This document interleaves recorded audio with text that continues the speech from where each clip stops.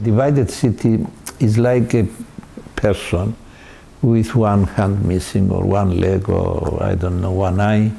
You know, there is something missing.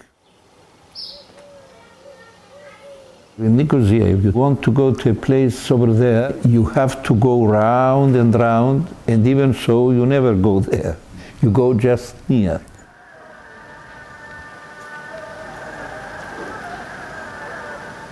It's not natural to walk in Nicòsia and find streets with a dead end. For that matter, see houses within a city being divided. You can go into one part of the house and you cannot go to the other part.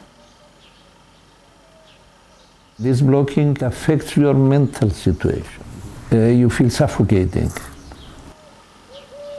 By extension, I refer to the whole of the island as a house. It's our house. We go to the living room, but there is a line and we cannot go to the bedrooms.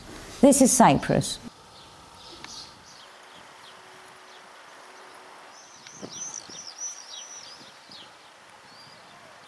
At 1974, the clashes began. Turkish invasion took place. When the second invasion started, the Greek Cypriots from the nearby villages apparently came to our village. They all gathered the women and children and massacred them. I lost my mother, my 2 sisters and 2 brothers. Around 30 people from my family have been killed in this massacre. Allahu Ekber, Allahu Ekber, la ilahe illallah. Semi'allahu limen hamdah.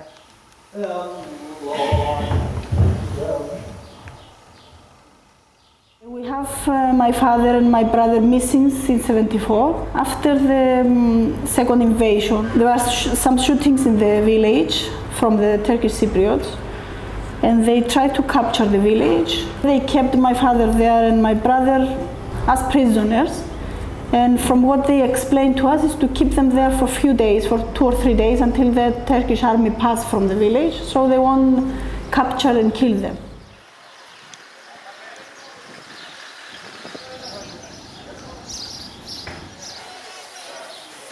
The time was passing in the years, and we came to now, and we don't have any information about them.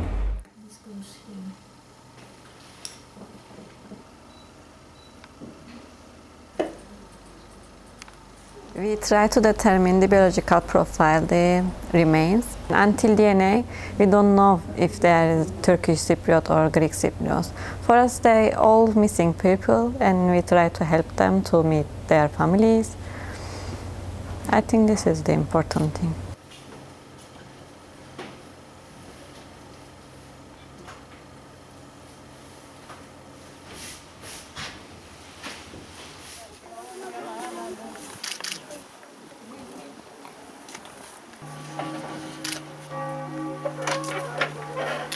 In 2006, I did something crazy.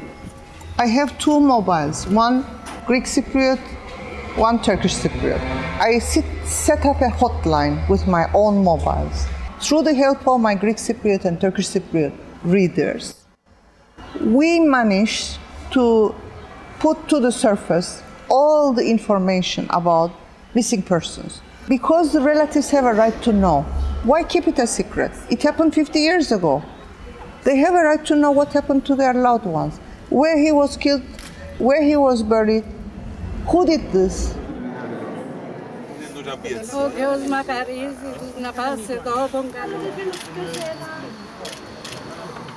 I didn't have any grudge or any hatredness about the Greek Cypriots as a community.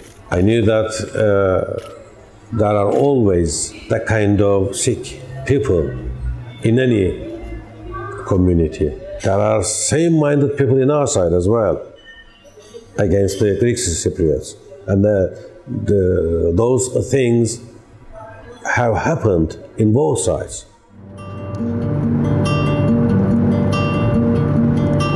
Μόνη στη ζωή, στην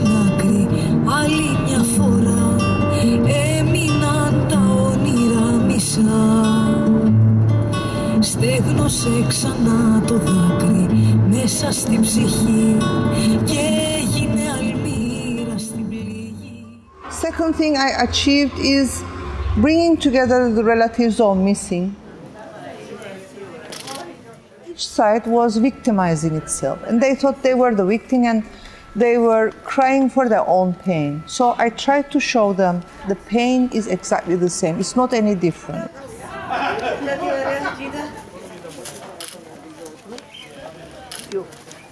When Sevilay explained to me the whole story of her family, and I explained to her my story, and that we are all looking for our missings, we became closer. We started being very good friends. Sharing the pain with the people of other community relieves your pain. This is important.